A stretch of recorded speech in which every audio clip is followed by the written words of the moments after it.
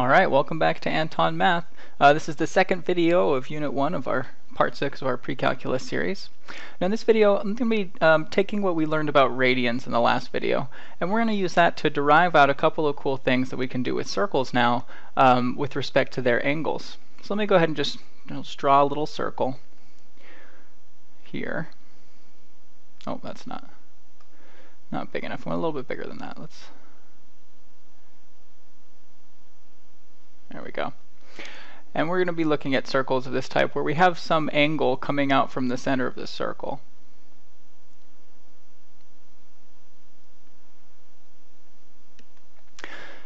Now the first thing that I want to talk about, if we just have some angle theta.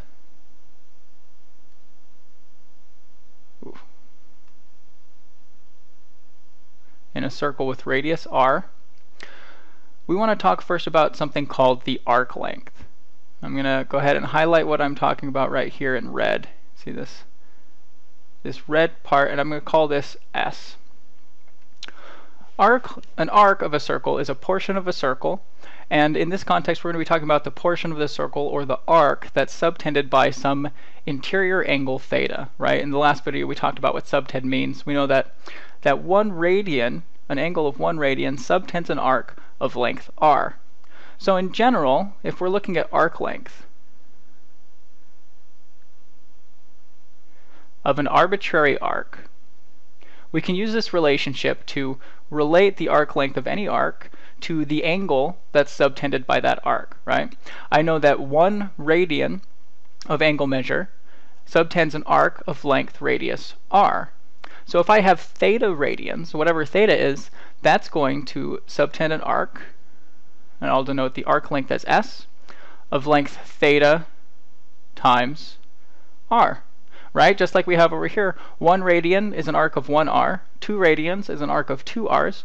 Well, if I had 3/2 radians, well, that would be an arc length of 3/2 times the radius r. And that's going to be true for any interior angle theta. Now, a couple of key points. First of all, to use this formula, theta needs to be in radians, right? If we use degrees here, it's not going to be quite right, because degrees does not have that same relationship with arc length that we have with this natural radian unit of measurement. So we must have theta in radians. If you are given a problem where theta is in degrees, before you can find the arc length, you need to use our conversion formulas from the last video to convert those degrees into radians, and then we can plug it in and we're good to go. Okay. The second thing for these, we'll always be looking at a theta for these formulas that's between 0 and 2 pi. Right? Once we go beyond 2 pi, then we're just going to be repeating it, but the arc length's not going to get any bigger, right? 2 pi means that the arc is the entire circle, and if you keep going, that doesn't necessarily increase the arc length. All right, so a couple of restraints there. Now the next thing I want to talk about with this circle is area. And when I mean area, I mean area of a circular sector.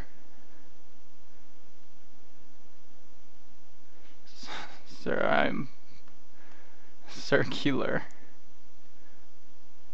sector. And what I mean by that is, just like we have this arc that is subtended by this angle theta, we also have this circular sector that I'm shading in up here, right? This is a section of the circle that's kind of cut out like a piece of pie or pizza from this circle. Now I know that for a circle,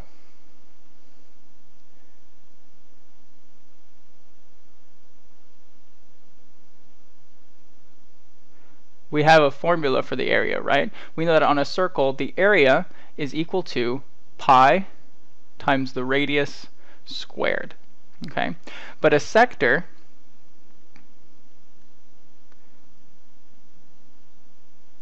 is only going to be a portion of this circle, right? A sector is whatever our angle theta is divided by 2 pi is, you can think of it as if of a circle, right? In other words, let's say that my theta was an angle of pi exactly. then I would have 1/2 of a circle would be that sector, right? Pi would take me 1/2 the way around the circle. I'd be cutting the circle in half. So the area of a circular sector, we have this formula. If we take the area of a circle, which is pi r squared, and then I multiply that by the portion of the circle that I'm concerned with, right? This right here gives me the entire circle. I only want 1 theta out of 2 pi of that total circle. So I'm just going to multiply that by theta over 2 pi. This is the portion of the circle that I'm concerned with. This is my sector. So I get a cancellation here in the pi's, and we have this new formula. The area of a circular sector is 1/2 theta r squared. So we don't need to calculate out the whole circle necessarily and then figure out that portion stuff. This formula is doing that for us, and then that's exactly what it is. Okay, so 2 easy formulas. These formulas, they're not too bad to derive out on your own if you remember these concepts, and really it all boils down to what the definition of radian is. If we can remember what 1 radian means with respect to the radius in just an arbitrary circle, these formulas just kind of jump out at us, don't they? Okay, now I'm going to do some examples of these in the next video, but I want to talk about one more concept, and that's circular motion.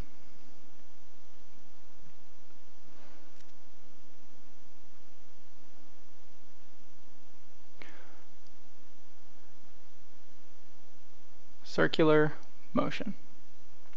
Now when we think of any kind of motion, for example, miles an hour, if you're driving your car goes at a certain speed, right, a certain speed of motion, and we measure that motion in miles per hour.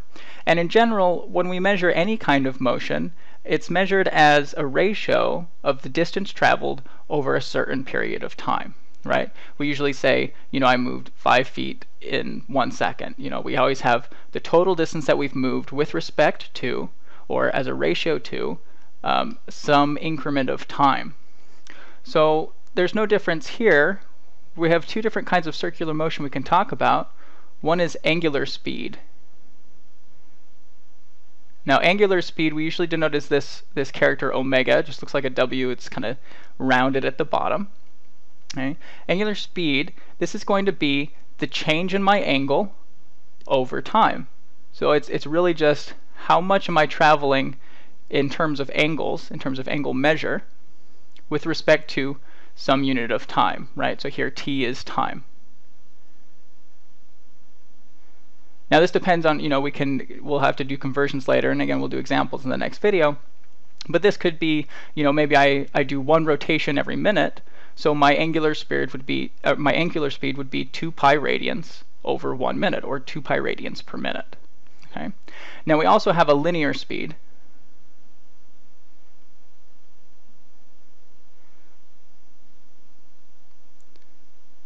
Now linear speed means when I'm traveling around on the outside of the circle, right? Angular speed means what's the change in the angle over time. Linear speed means how much total distance is traveled around the outside of the circle over time. Now we just got a formula for finding the distance over the outside of the circle, right? And well, first we usually denote linear speed as this v. But we know that we can measure a distance on the outside of the circle by an arc length, right? And we denoted that s. So s we use as the variable, just like we did in the arc length formula, for the distance that we're traveling around the circle, or for any distance of an arc on the outside of a circle. So we're looking at how much distance s we're traveling with respect to time. And again, this time, the units that we use for time are going to be based on whatever kind of problem that you're looking at. Now before I end this video, there's a useful relationship between these 2 things.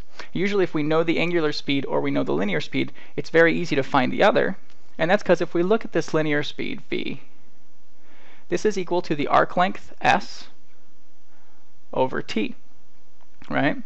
But we just found out in the last part, before I took it away, we know that this s, this arc length, this is equal to my angle that the arc length s subtends times the radius of my circle, right? So my linear speed is the same thing as theta times r over t. Well, I can just kind of put this r on the side, right, and put this r out in front, and I know that theta over t, Well, this is my angular speed, isn't it? My angular speed is defined as the change in theta over t. So this is the same as r times my angular speed. All right, let me compress that all together. My linear speed, v, is the radius of my circle times my angular speed. Now this makes sense, right? This relationship is the same. You know, we want to think here, my arc length s is equal to the radius times my angle, right? So my total arc length is equal to the radius times my total angle.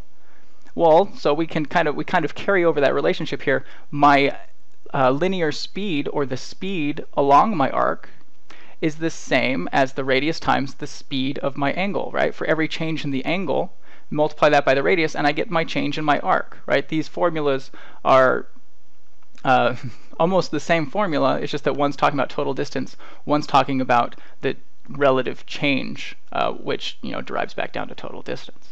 Okay, so that's it for this video. In the next video, I'm going to do examples of all three of these concepts that I talked about here.